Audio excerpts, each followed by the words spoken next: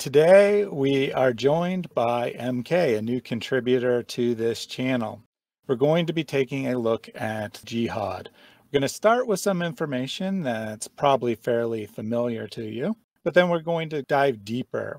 We're going to, as Yasser Qadhi would say, take a deep, deep dive. And when we do that, things are going to be a little awkward for the Muslims. So thank you for joining me today, MK. Before we get into the subject at hand, why don't you introduce yourself to the audience? Tell us a little bit about who you are and your background and why this is a subject you want to cover. Thank you very much for having me on. So yeah, I used to be pretty liberal, right? And I believed that Islam was peaceful and people just twisted the true meaning of jihad. These typical things. But then as I listened to the normal people on YouTube, I started to realize I wasn't told the truth and I no longer believed the typical narrative in the mainstream. But there was always something missing in a sense for me. Like people leave just enough room for Muslims to reinterpret and twist things. It's not always very convincing, reinterpretations, of course, but they were still given that luxury to reinterpret. But then after a while, I've actually found Lloyd de Jong on YouTube. So he introduced me to the Sharia. And then he led me to find more primary sources and Muslims and Muslim books actually, and sources only available in Arabic. So I went down a rabbit hole and then down another rabbit hole.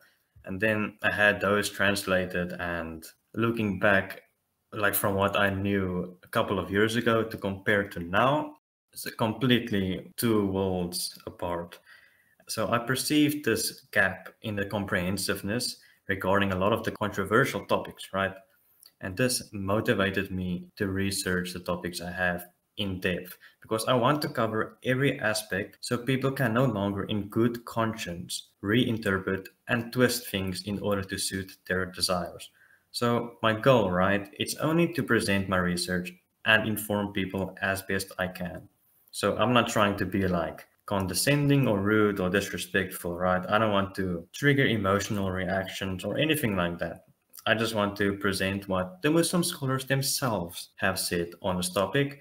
So I keep my personal thoughts to a minimum because me, I'm not relevant. Islam and what the Muslims themselves say, that is relevant. So in the beginning, right, we start with the basics. What is jihad? The linguistic meaning of jihad means striving or laboring heavily. And this is normally what a lot of Westernized Muslims focus on. So you will see this a lot in the apologetic scene online, where people aren't necessarily lying, right? But they are only presenting half truths. There is an important distinction between jihad of the self and jihad with the self. So jihad of the self is regarding fighting your passions, learning and acting upon guidance, things like this. While jihad with the self is like fighting the disbelievers. So this is not an exhaustive list full of examples, but I just want you to be aware of these distinctions. We often hear from the Western Muslims that, jihad just means struggle. And as you point out, that this is not necessarily a lie, but it's not the whole truth either. So we need to take a closer look and kind of see both sides of the coin. We want to be fair here. We want to fairly represent what Muslims believe. But at the same time, we don't want to just give them a blanket slate where they can just say whatever they want, and then we don't look into it. We need to look into their claims and see how they stack up to those of the Islamic scholars. Exactly. Ibn Hajar al-Asqalani, he put it best when he said in Fath al-Bari, with respect to the decrees of Islam, this means expending effort in fighting the disbelievers. So when you look at the Quran, Sunnah, and the Hadiths, jihad primarily means fighting the disbelievers in order to make Allah's word supreme. So for example, right, in Quran 941, 973, and 66 verse 9, it commands Muslims to wage jihad against the disbelievers. And you can open any of the tafsirs, right, like Ibn Kathir, Al-Mahalli, they will all tell you it is with the sword. And same with Al-Tabari. It says with the sword and with weapons. And the same with Al-Zamakhshari, with the sword. Al-Qurtubi, with the sword. So they're all repetitive. It's with the sword. So we can't focus on the one meaning and then completely ignore the primary meaning in the sources is. Half-truths is misleading. In terms of the hadith, there are numerous hadiths that talk about jihad as being waged against the disbelievers, right? So it's warfare. So in Sahih Bukhari, Sunan Abu Dawud, all of these collections repeatedly affirm this. Coming back to the question, what is jihad? So it is important for me that what I am saying, I want to show it in the primary sources. So it's in the Quran and the Hadith. But when a Muslim hears a non-Muslim like me speaking on the subject, it's easy for them to make an excuse. Oh, what does he know? He just hates Islam. He doesn't know anything about my religion, right? That's the attitude. So because of this, I don't give my own opinion unless I can substantiate it with Muslim scholars backing me up. I will not propose anything as a fact throughout this entire video unless I can show it from the Muslim scholars themselves.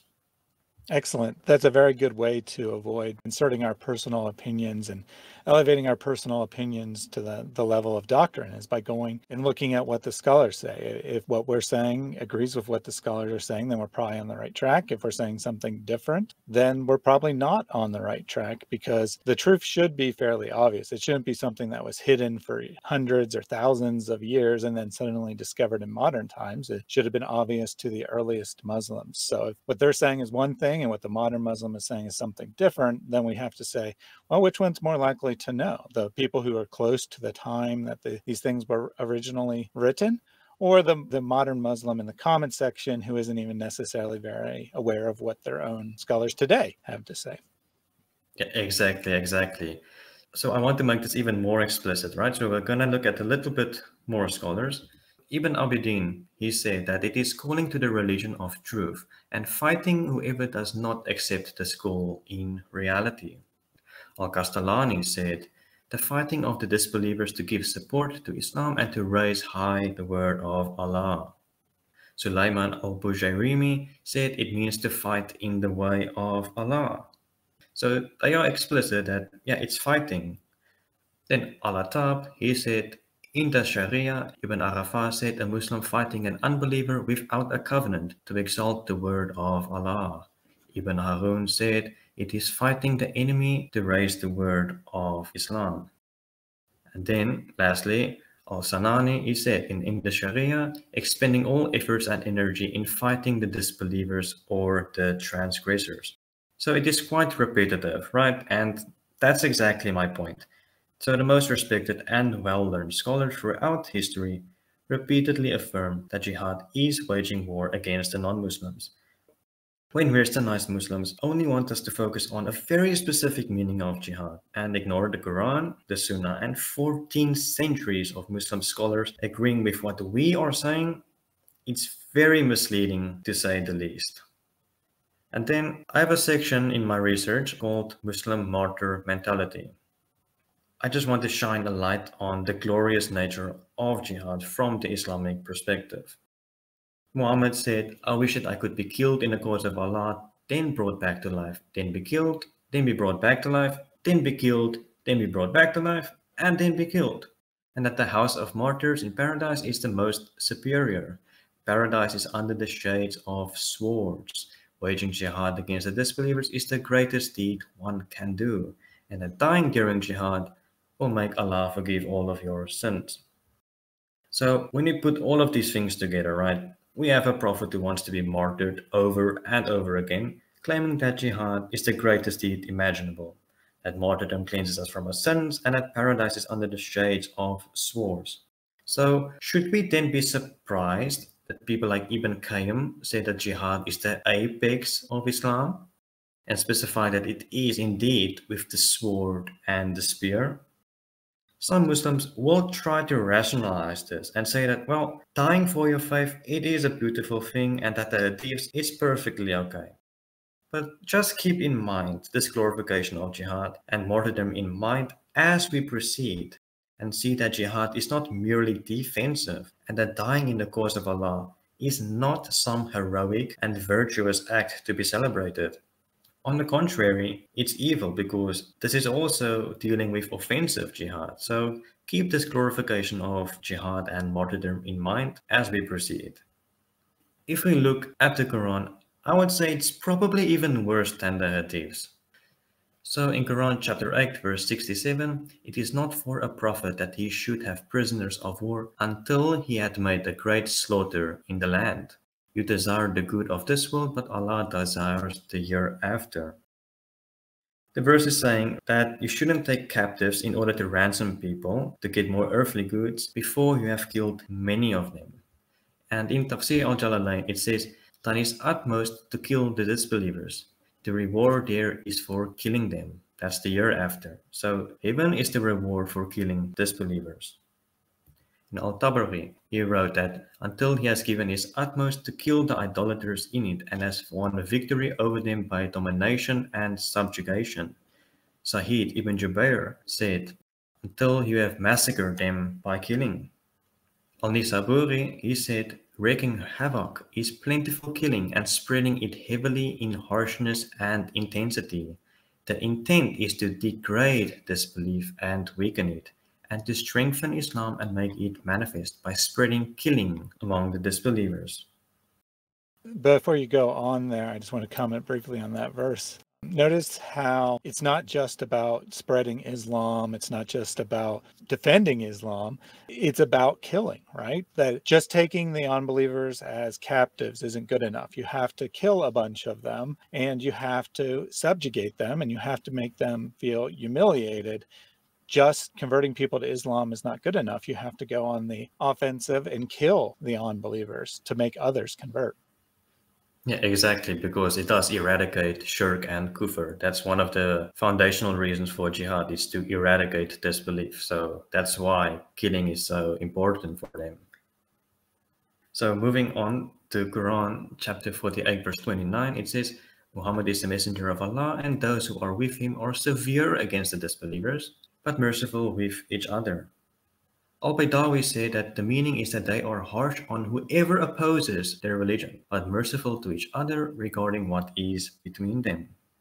Ibn Adil wrote, harsh to them like a lion on its prey, with no compassion taking hold of them regarding them, but merciful with each other, sympathetic to each other, friendly towards each other, like a father with a child. I might have laughed at the contrast seen above. You are sympathetic and friendly towards your fellow Muslims, right? Like a father with a child. And then you go from Barney the dinosaur to John Wick or Rambo, and you are harsh like a lion on his prey, with no compassion taking hold of them. It seems that there's two groups of people that are very different. There's the Muslims that you treat well. You're kind to them, you're merciful. If they do something wrong, you're forgiving. Then there's the unbelievers who you have to be harsh with. You have to treat them like your prey, seize them, capture them, kill them, because they're a different class of people who you can't be compassionate. You can't be trusting of them. You can't be friendly with them because they're evil in the eyes of Islam. Yeah, this doesn't sound like the gospel Jesus preached, by the way, but yeah, moving on. We're going to look at the concept of abrogation because this is very important. So you can find the concept of abrogation in Quran chapter 2 verses 106. For example, the permissibility of intoxicants in Islam. It was originally allowed, but it ended up being prohibited altogether at a later point. Muslim scholars usually divide the progression concerning jihad into 4 stages. So I used this division since I found it to be the most used and the most helpful. But please just keep in mind that some Muslims have divided it into 3 stages or even more than 4. Nevertheless, they agree on the core message of offensive jihad. But please just keep in mind that the 4-stage division of jihad isn't canonical or something. Sometimes they have 5, sometimes 3, sometimes something else, and they might even describe the intermediate stages a little bit differently from one another. But the last stage, that's a consensus, and that's the most important one. People often wonder how many verses have actually been abrogated. There's no clear answer to this because there are different views, but we can look at a couple of the scholars and what they have said. So, for example, Al-Samarkandi, he said the following: it is said that this verse, kill the idolaters wherever you find them, abrogated 70 verses in the Quran about truces, covenants, and restraint. Sadiq Hassan Khan, he said, this verse ordering to kill the polytheist is general for every polytheist. This verse abrogated every verse which mentions turning away from the polytheist and being patient with them. Ibn Atiyah said that this verse abrogated all peacemaking and truce-making in the Quran, and this amounts to 114 verses. So you will also see other scholars like al-Bayhaqi, Ibn al-Jawzi, and many others repeatedly emphasize that how many peaceful verses have been abrogated. So you pointed out that they disagree on the exact number of verses abrogated. But my question to you would be, is there any scholar of Islam that says that the peaceful verses abrogated the more violent ones? Because in theory, it could go either way. There were a few verses that there was like a debate where they say, okay, you were permitted to fight here, and then a peaceful verse came, and then that peaceful verse actually abrogated the violent verse, but then afterwards, then that peaceful verse got abrogated again. So they all would agree that the final marching order is offensive, war-making jihad. Yeah, absolutely. And it's important because we're going to look at this soon, but sometimes you can be peaceful, but that doesn't change the fact that offensive jihad is allowed. Excellent. We need to look at Quran chapter 2, verses 256. There is no compulsion in religion. So this is everyone's favorite verse in the West, right? Like even liberals quote it to defend Islam. And the tafsirs on this verse is what it made everything made sense to me after I understood the tafsirs on this verse. Before we actually look at the tafsirs, I'm going to give you the answer ahead of time, which is applicable to a lot of the peaceful verses and whether they have been abrogated or not. So if you forget everything else I say, just remember the following. It is true that there is a debate among Muslim scholars whether certain peaceful verses in the Quran is abrogated or not, but no one ever disputed the fact that offensive jihad is permissible. So, for example, if a scholar held the position that a specific peaceful verse in the Quran is not abrogated and that it can still be implemented, the scholar's position is, so we can still implement this peaceful command in certain circumstances in some points in time. But we agree that the Quran does allow offensive jihad. And then alternatively, the second position would be, this peaceful verse is abrogated. We are not allowed to implement this verse under any circumstances. The Quran allows offensive jihad.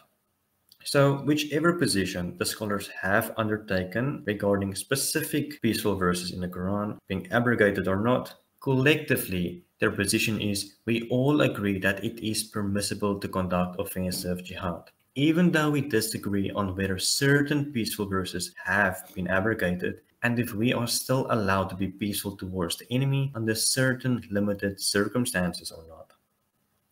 So don't get confused when the scholar says that specific peaceful verses is not abrogated. Just because you believe a verse is not abrogated, it doesn't mean that the scholar doesn't believe in offensive jihad. It just means that he thinks you can still be peaceful in some circumstances. Back to chapter 2, verse 256 specifically, we're going to read Al-Qurtubi's tafsir together because he lists all of the different views very nicely. So he says, scholars differ on the meaning of this verse into 6 points of view. The first, it was abrogated because the Prophet forced the Arabs to adopt the religion of Islam and fought them and only accepted Islam from them. Sulaiman ibn Musa took that view, saying that it is abrogated by, O Prophet, do jihad against the unbelievers and the hypocrites. The second view, it is not abrogated, but it was sent down about the people of the book specifically, meaning that they are not forced to embrace Islam if they pay the jizya. Those who are forced are the idolaters. Only Islam is accepted from them, and they are the ones about whom the ayah, Quran 9:73, was revealed. And this is the position of Al-Shabi, Qatada al-Hasan, and Al-Dahak. The third view, that it was just revealed about the Ansar, and the fourth view, that it was again about the Ansar, and no compulsion was abrogated, and he was commanded to fight the people of the book. In the third position, it just means that don't call those who embraced Islam through the sword compelled or forced. Even though they technically were, just don't call them forced. That's the fifth view. The sixth view is that it is about the captives who were people of the book. They are not compelled when they are adults. If they are Magians, young or old, or idolaters, they are compelled to adopt Islam because their captivity does not help their captors when they are idolaters. Do you not see that their slaughtered animals are not eaten, nor their women married? That they, the idolaters, accept eating dead animal meat and impure things and others. Their owner cannot benefit from owning them because he is disgusted. Hence, he is allowed to force them to convert to Islam. That is what Ibn al-Qasim reported from Malik.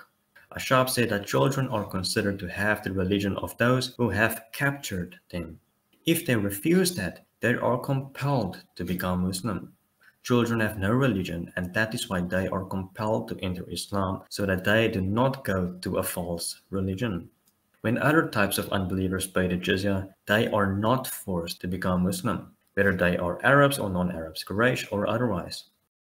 To summarize all of these things that Al-Qurtubi says, there are 6 different views. So either it was abrogated because Muhammad forced Arabs into Islam, or it was revealed about the people of the book specifically who are not forced into Islam if they pay the jizya.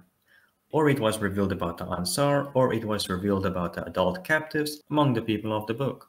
Or it just means don't call those who were compelled through the sword compelled or forced. So notice something very important. Al-Qurtubi, he never said that Muhammad didn't force the Arabs to adopt Islam. He's just reporting this as a simple fact. I don't object to this. They use it as an argument. They say, yeah, this is a valid argument. We're not disputing this. This is just granted. Notice what none of the scholars said was an option, and that's what the modern Western PC crowd would like it to believe, that there's freedom of religion and anyone can believe whatever they want to believe. Yeah, exactly. So if the verse is not abrogated, it just means that the verse is limited to a specific group of people. It does not mean that offensive jihad and forced conversions are not allowed. So if you ask my opinion, I personally don't believe that Quran 2:256 is actually abrogated, but I'm still 100% convinced that Islam allows offensive jihad. I don't like it when non-Muslims, like especially those with a big crowd, say, oh, Quran chapter 2 verse 256, it is abrogated, as if that is actually the case, and that's 100% sure, because it's not.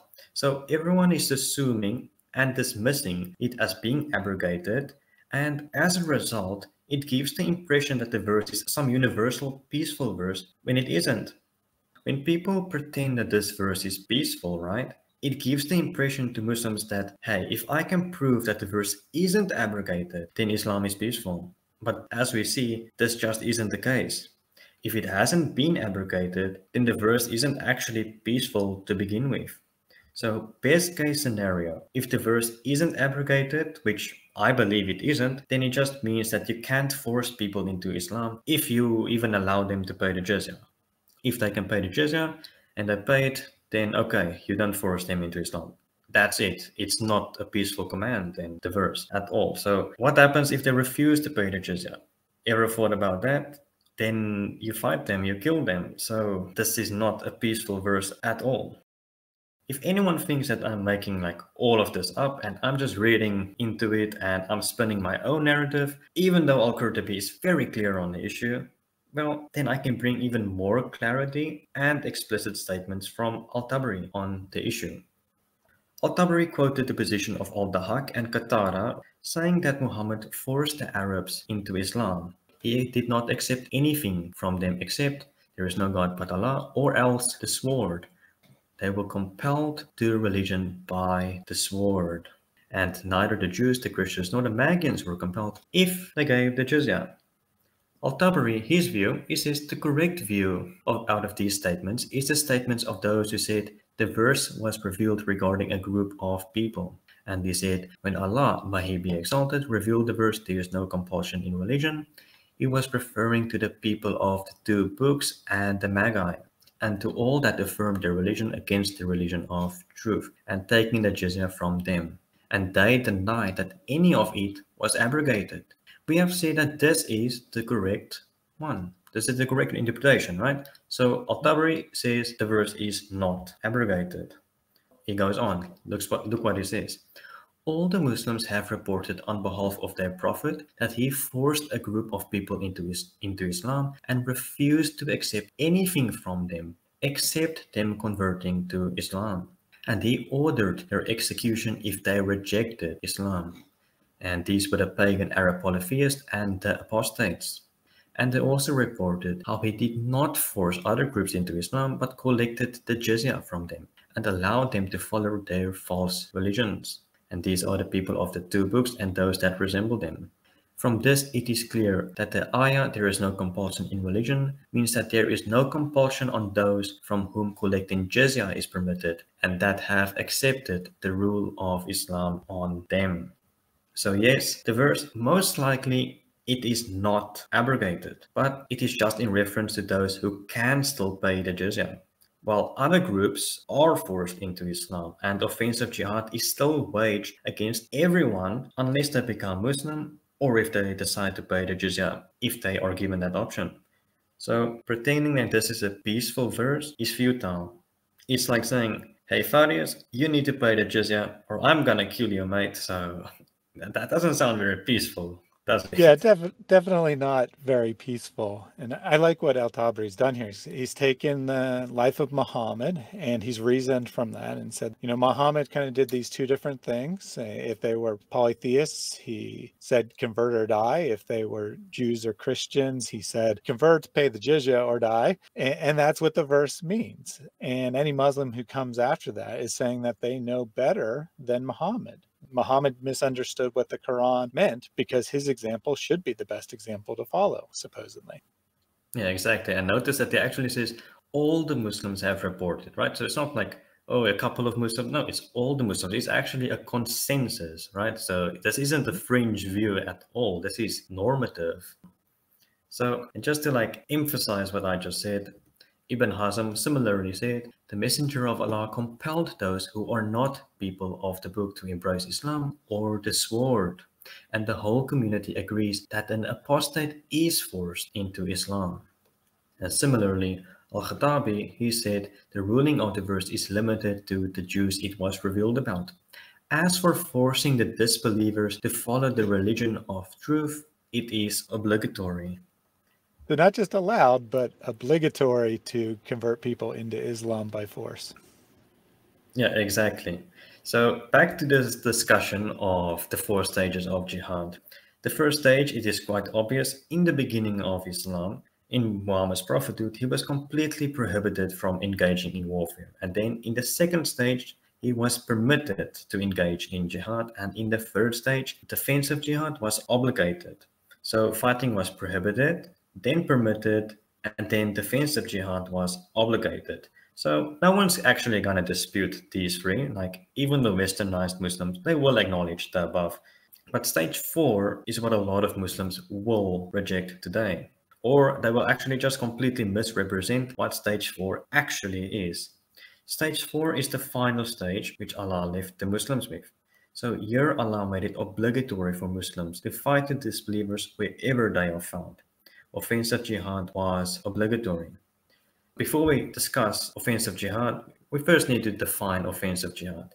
Offensive jihad is when the Muslims venture out of the lands of Islam to fight against the disbelievers in order to expand the territory held by Muslims, keep away the harm of the disbelievers, and eradicate shirk and kufr.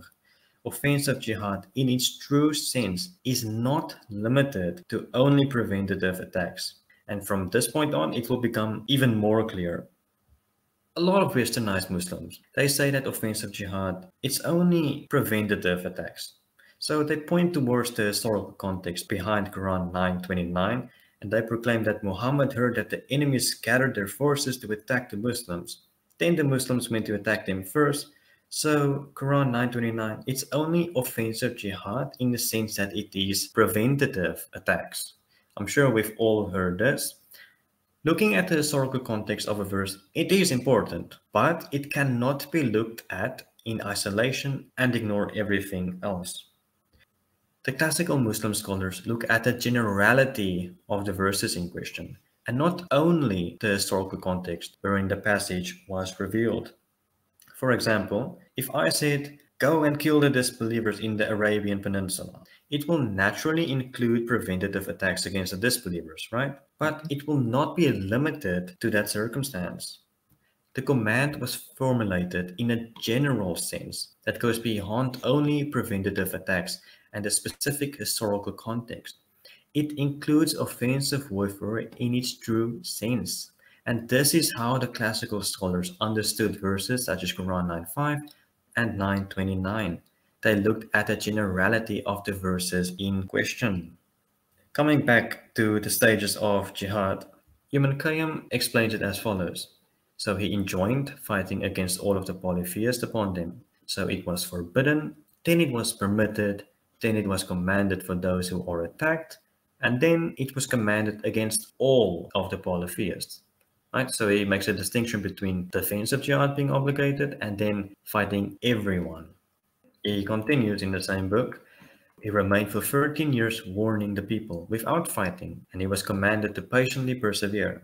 Then it was permitted for him to migrate to Al-Madinah, and then to fight. After that, he was commanded to fight those who fought him. Then Allah commanded him to make war on the polytheists until every kind of worship was for Allah alone. This is forever, including for today. Abu Ayyan said, "It is said this refers to all disbelievers. They have been ordered to fight them and kill them everywhere." Al-Nisaburi said, "He was given permission to fight the idolaters in general, and finally Allah Most High made jihad an obligation." Similarly, Ibn Juzay, he said, "Fighting was not permissible in the beginning of Islam. Then the command was given to fight the disbelievers who fought the Muslims, but not those who didn't fight them. But after, the command was given to fight all the disbelievers."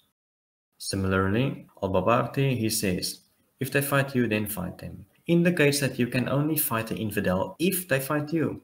But it has been abrogated. And the explanation is that Allah's messenger was initially commanded to forbear and turn away from the polytheists. But then he was permitted to fight when the initiation was from them. And then he commanded initiating fighting in some periods. And then he commanded initiating fighting absolutely in all time periods and places. So you will notice that some of the scholars have 3 or 4 or even more stages of jihad. So this is why I say that the 4 stages of jihad, it's not a canonical division or something. And some of them, they even describe stage 2 and 3 a bit differently. But if you notice, and this is important, when they discuss the final stage, they are unanimous. Offensive jihad is obligated, and it's not preventative or defensive. It is offensive in its true sense. You have to fight everyone. So by now, it should be clear that offensive jihad is not just preventative attacks, because they are repeatedly affirming that Muslims are to initiate jihad in all times and all places, fight and kill disbelievers everywhere. So this is the ancient times, right? So people say, do the people in the modern day still believe this? Now, except the terrorist groups, right? Outside of ISIS and Al-Qaeda, do people in the modern times accept this?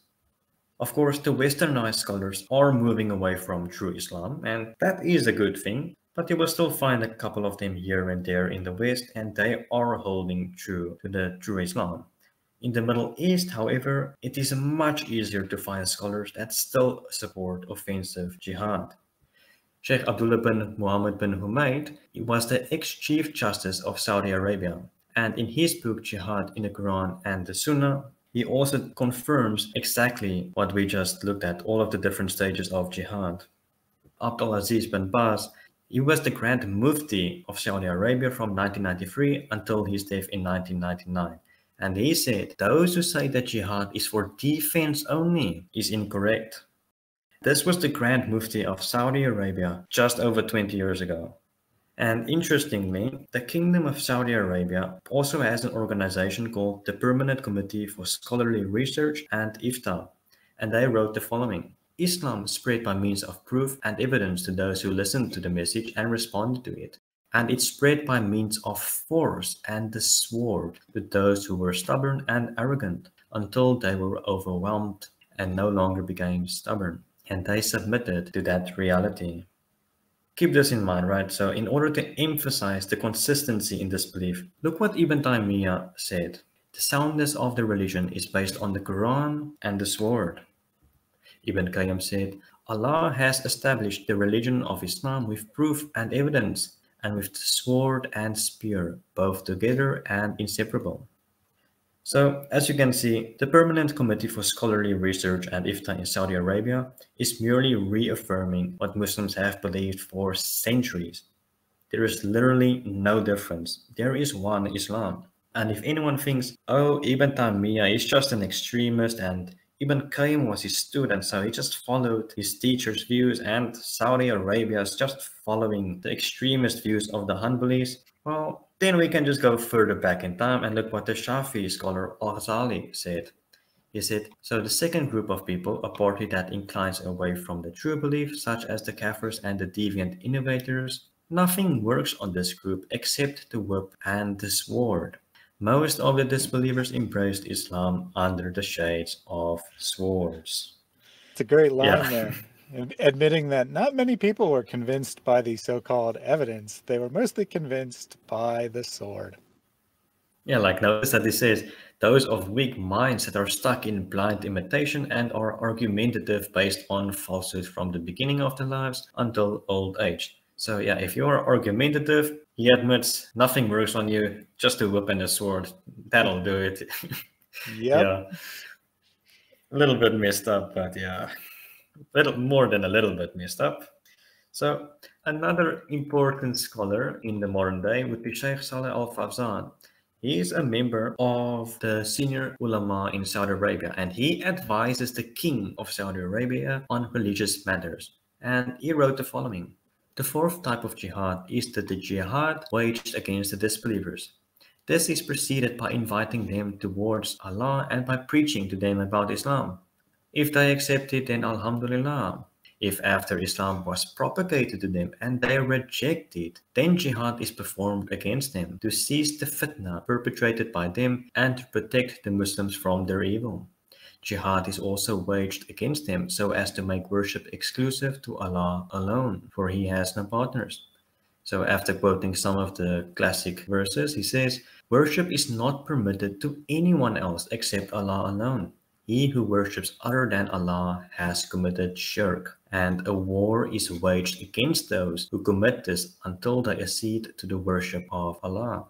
So it's clear you are fought because of your shirk, not because of your aggression, it's because of your shirk. So when you refuse to convert to Islam and when you don't worship Allah, the Muslims will wage war against you. And this guy, he advises the king of Saudi Arabia. Could you, Farius, imagine having an advisor in the White House saying such things to Donald Trump or Joe Biden, as we have here in Saudi Arabia? Yeah, I imagine if someone tried to say that in America, that would be the end of their presidency or the end of the advisors advising the presidency, because the public would be, there'd be a huge outcry. Everyone would say, how can you be so evil? How can you be so racist? How can you be so hateful? And here we have it happening today in Saudi Arabia. And in fairness to them, they're just following their religion correctly. They're just following it the same way it has always been followed. But yeah, it's nothing like what the West would consider proper behavior by any means. Yeah, exactly. So Sheikh Salah Al-Fawzan, he continues by saying, Allah says, then fight the polytheists wherever you find them. These people are described as those who associate partners with Allah. This is the reason for the command to fight them. So this is the reason, right?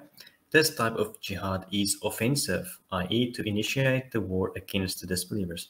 The deviated and ignorant authors write that there is no waging of war in Islam, for it is not an aggressive religion. In fact, it is a religion that advocates only peace. It enjoins peace among people who are left to do as they please. This is a fabrication against Islam. Islam is the truth and everything else is falsehood. Therefore, the truth must be established and falsehood eradicated. This cannot be achieved except by inviting people towards Allah, followed by jihad in the path of Allah. Islam was spread by the sword with regards to those who rejected and refused to Islam. In the present time, Christian evangelists actively propagate their ideology in the world, which has resulted in Muslims abandoning jihad. I So, love that line there. yeah. He's blaming the spread of Christianity for Muslims not wanting to do jihad anymore, thus both supporting the idea that Christianity is peaceful and teaches peace, and supporting the idea that Islam is the opposite. Of course, he's saying that's a bad thing, but he's agreeing with us on that point. Yeah, exactly. And ironically, we are only preaching peace because that's what Jesus preached, right? That's the gospel. And he supposedly believes in Jesus, and yet clearly complete 180 on this whole topic of peace and war.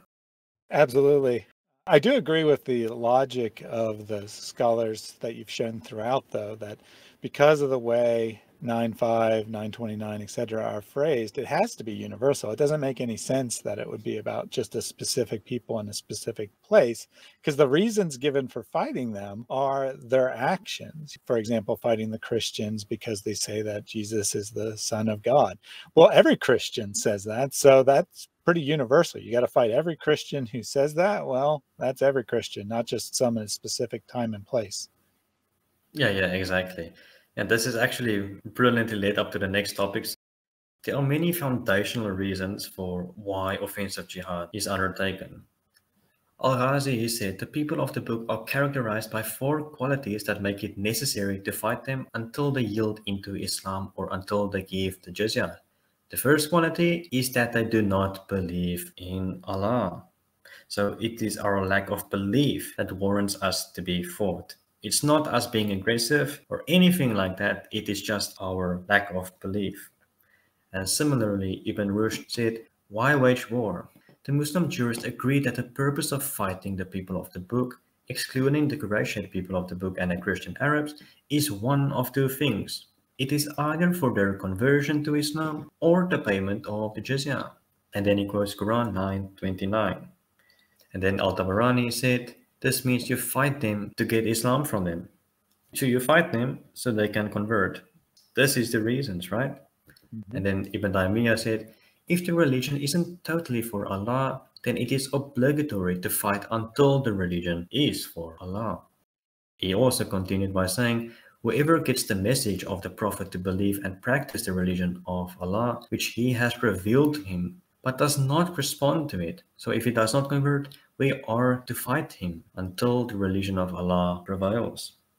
And then he continues by saying, since lawful warfare is essentially jihad, and since its aim is that the religion is entirely for Allah, and the words of Allah is uppermost, therefore, according to all Muslims, those who stand in the way of this aim must be fought.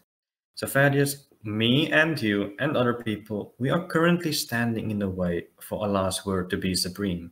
And according to Ibn Taymiyyah, it is the consensus that we have to be fought as a result. Our mere existence as unbelievers, not possessing a covenant of security, requires us to be fought. Seems crystal clear to me that the cause of needing to fight us has nothing to do with our posture towards Muslims. It's simply the result of our religious beliefs. Exactly. And Al-Sarrashi said this explicitly. We are ordered to kill the disbelievers because of them fighting, them being rude or something. No, just because of their disbelief. It's the disbelief that warrants you to be killed. So these are the main reasons or the foundational reasons for why they wage jihad. People need to abandon their idolatry. The goal is to eradicate disbelief. Islam has to prevail over all other religions. Only Allah has to be worshipped. Allah's word needs to be supreme. Muslims shouldn't be enticed to other religions. The goal of fighting them is to make them pay the jizya or converting to Islam. Those who refuse to convert to Islam are to be fought, and people are killed because of their disbelief. Anyone who stands in the way of Islam prevailing over all other religions are to be fought. So all of the above are part of the foundational reasons for why jihad has to be waged, which makes it abundantly clear that jihad is because of religious reasons, right? And non-Muslims showing any sorts of aggression is irrelevant. And to make this even more clear, we could have ended this video like 10, 15 minutes ago, to be honest. But to make this even more clear, Abu Bakr al-Yassar said, "We do not know of any one of the jurists that prohibit fighting those who have abandoned fighting us from the polytheists." And he also said, "This is a general ruling with regards to fighting the polytheists, whether they initiate fighting against us or not." And similarly, in Al-Adaya, it says, "Fighting the kuffar is obligatory, even if they do not initiate, due to the generality of the verses." Ibn Atiyah said, "This is an unrestrained command to fight with no condition that the disbelievers initiate it." And Al-Qurtubi said, "It is an unrestricted command to fight with no condition mentioned that the disbelievers have to be the initiators of the fighting." It feels like it's the exact same quotes, just different scholars in different centuries repeating the exact same thing, which is exactly my point, right? Yeah, if the Quran is clear and Islam's teachings are clear, then we should expect the different scholars to say basically the same thing, maybe slightly different words, but same ideas. And that's what we find. But those ideas don't support modern claims at all. Yeah, exactly. And then Ibn Azam said, "It is permissible to kill among the idolaters, with the exception of those who we have mentioned, all fighters, non-fighters, merchants, workmen, that is laborers, the elderly, of sound mind or not, the farmer, bishops, priests, monks, the blind, and the crippled, who do not hinder anyone. And it is also permissible to spare them." So yeah, you can kill that crippled man on the side of the street. You can kill him, but hey, it's also permissible to spare him, though. But yeah, you can kill him. So he made killing general for all idolaters unless they yield into Islam. Al-Nawawi said, "It is permissible to kill a monk, a workman, an old man, a blind man, and the chronically ill who do not fight." There is a difference of opinion among the scholars regarding some of these groups of people and whether they can be killed or not. So I discussed this a bit more in my research document, but Ibn Rushd explains as follows. Well, Shafi argued on the basis of the tradition of Samura that the Prophet said, "Kill the old among the polytheists and keep alive their young." It appears that the effective underlying cause for slaying, in his view, is disbelief. It is necessary then that this cause be applied to all the non-believers. And then after he listed two narrations that prohibited the killing of peasants or serfs, he says, "The reason leading to their disagreement on the whole arises from their dispute about the effective underlying cause of slaying." Thus, those who maintained that the effective underlying cause for this is disbelief did not exempt anyone out of the polytheist, while those who maintained that the underlying cause is in its ability to fight, there being a prohibition about the killing of women, though they are unbelievers, exempted those who do not have the ability to wage war, or those who have not affiliated themselves with it, like the peasants and the serfs. So basically, regarding whether you can kill farmers or priests, monks, the blind, the old, the crippled, they can be killed because the command to kill unbelievers is unrestricted and based upon their disbelief. Or the second view says they can be killed based on the perceived ability they have to potentially wage war. So it's not that they engage in war and then they are killed. It's just whether you suspect they are capable of that. So, for example, with the crippled person, if you suspect that he has no ability, then some people will say, okay, don't kill the crippled. But if you perceive that, hey, this crippled, maybe he can handle a drone or something, right? And attack the Muslims, maybe that's theoretically possible. Then you can kill him. Ibn Taymiyyah said, to summarize, when Bara was revealed, he was ordered to dissociate from and wage war against every disbeliever and nullify every unrestricted treaty that had existed between them, irrespective of whether they had fought him or not. Jihad against those who do not fight us among the idolaters and the people of the book is further manifestation of the religion. If you fight someone and they don't show any aggression, you're just manifesting Islam, that's it. And Ibn Hajar al-Haytami said, there is no dispute between us and them that the original disbeliever, if the invitation to Islam reached him and he declined to respond, convert to Islam, and he fought with his hand or tongue, or even without fighting, he is certainly to be killed. And of course, yet again, these views, they're not just in a distant past or found in terrorist groups today. It is found among Saudi Arabia's most influential scholars. For example, Sheikh Mohammed ibn Ibrahim, the first Grand Mufti of Saudi Arabia, said the following: as is well known, the polytheists are fought due to their shirk, not their aggression. With the evidence being the hadith, I have been ordered to fight the people until they testify there is no deity worthy of worship except Allah and Muhammad is his messenger. This brings me to a related note, which is based on the following authentic hadiths. The Messenger of Allah said, I have been commanded to fight the people until they say, there is no God but Allah. If they say it, then their blood and wealth are protected from me except for a right that is due from it, and their reckoning will be with Allah. It says that you will be protected once you become a Muslim. So this means that the reverse is true as well. If you are not a Muslim, your blood is not protected. So anyone can be killed unless there is something that specifically prohibits his blood from being shed. For example, if he is a Muslim, or if she is a woman, or if they might possess a covenant of security. So things like this. It is permissible to shed the blood of a disbeliever due to his disbelief by default unless stated otherwise. And Ibn Hajar al-Asqalani, he explained this. And also the permissibility of the blood of a dhimmi is a common misconception due to the existence of the disbelief, which is what permits the blood. But the dhimma contract is a preventative covenant which stops the killing, while the grounds, i.e. the permissibility of his blood, will still exist, which is his disbelief.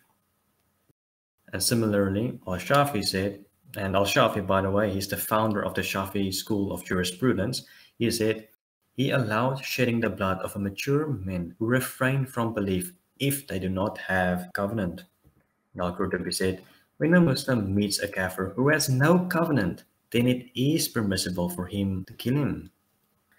Similarly, Al-Nawawi said, as for the kafir that has no contract of peace, there is no liability in killing him, from whatever religion he may be. And Al-Shafqani said, the polytheist, whether he fights or not, his blood is permissible to spill as long as he is a polytheist. Ibn al-Arabi said, in summary, if a Muslim meets a kafir who does not have a covenant, it is permissible for him to kill him. Ibn Kathir said, Ibn Jarir narrated consensus that it is permissible to kill a polytheist if he has no contract of security. And there's more. It feels like an advert, but wait, there's more. So Al-Sarrafsi said, safety from execution is established only by a guarantee of safety or belief in Islam. And Ibn Taymiyyah said, and this belief in muharaba is present in every kafir. So it is permissible to enslave him as it is permissible to kill him. Man, it's just a scholar after scholar after scholar after scholar saying the same thing. They're all, as you said, it sounds repetitive, but you're not reading the same things. You're reading different scholars. They're just saying the same thing. Everyone agrees. They all agree that it's permissible to kill the unbelievers, whether or not they fight you, whether or not they're capable of fighting you. Just the fact that they disbelieve in Islam is sufficient. And I would agree that that would be what the Quran implies. It doesn't say anything about them fighting you first. It doesn't say anything about their ability to fight. It just says kill them because they are polytheists, or kill them because they make Jesus the Son of God, or kill them because they make Uzair the son of God, even though no Jew actually does that. Yeah, exactly. Now we're coming towards the end, and now we need to talk about jizya. What is the jizya and who is allowed to pay the jizya? A jizya, it is a tax a non-Muslim has to pay while living under the Islamic State, which signifies them having a covenant of security, right? A dhimma contract, which prohibits their blood to be shed. That is what the jizya is on the basic level. So we always hear, oh, it's just a normal tax, it's not a big deal. But Al-Qurtubi reported from Qatar that the word disgrace refers to killing in the case of the Harbi and the jizya in the case of a dhimmi. So the jizya is a disgrace. When was taxes ever a disgrace? And Al-Qurtubi said, punish them with a severe torment in this world. And this means killing, crucifixion, imprisonment, and the jizya. So it is a severe torment. Similarly, disbelieved I will severely punish in this world, and this means the jizya. And Ibn al-Jawzi said, it is said that these are the Jews and Christians, their punishment in this world is by the sword and the jizya. Clearly, it's not just a normal tax, right? Normal taxes aren't intimately connected to Quran 9:29, where it means that it's a disgrace and humiliated and belittled, right? That you will be miserable, disgraced, humiliated. So you can continue being humiliated, degraded, and disgraced. This is not a normal tax. For example, it also says, jizya is imposed in the place of death. So it is not imposed on one whose killing is not permitted due to unbelief, like children and women. So some people's blood is permitted due to their unbelief. The jizya is imposed on them instead of death. While other people like women and children, they cannot be killed under normal circumstances due to their unbelief, so no jizya is imposed on them.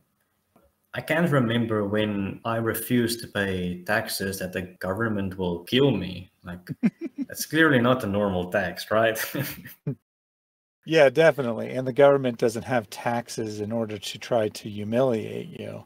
It's not the amount of money that Muslims demand of the Jews and Christians that matters. That part, just demanding money, maybe they could justify that. I mean, kind of not, because they first conquered your land. It's not like you voluntarily moved to their land, but they can at least kind of justify the money.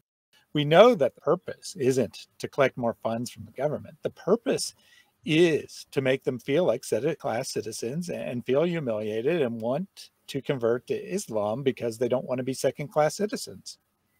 Yeah, exactly. So that covers the aspect of what the jizya is. But now, who can pay the jizya? There is no clear answer because there is a disagreement among the scholars. Primarily, the disagreement is regarding whether polytheists are allowed to pay the jizya. However, something they did unanimously agree upon is the fact that apostates are not allowed to pay the jizya. Once you become an apostate, you only have the option of Islam or death. You are not offered another option. So if you are a polytheist in India and the Muslims conquered your land, depending on the school of jurisprudence in the region, you may or may not be offered to pay the jizya. Now we're going to look at the scholars. So Ibn Qayyim said, the jurists have a consensus on the permissibility of taking the jizya from the people of the book and the Magians. So this is a consensus, they agree. Ibn Taymiyyah also says, as for the people of the book and the Magians, they are to be fought until they become Muslim or pay the jizya. But others, the jurists differ as to the lawfulness of taking the jizya from them. Most of them regard it as unlawful to accept it from the Arabs. Also, Rashdi said, the apostates and Arab idolaters, only Islam or the sword will be accepted. Abu Ayyan said, the school of jurisprudence of Abu Hanifa is that jizya is not accepted from idolaters among the Arabs nor from the apostates. It is only Islam or be killed. Al-Qurtubi says, this is the ruling for those from whom jizya is not taken. This is coupled with you will fight them, that is, one of the two options will hold, either fighting or Islam. There is no third option besides these two. Ibn al-Rifa said, the apostate is compelled to Islam. No jizya is accepted from him.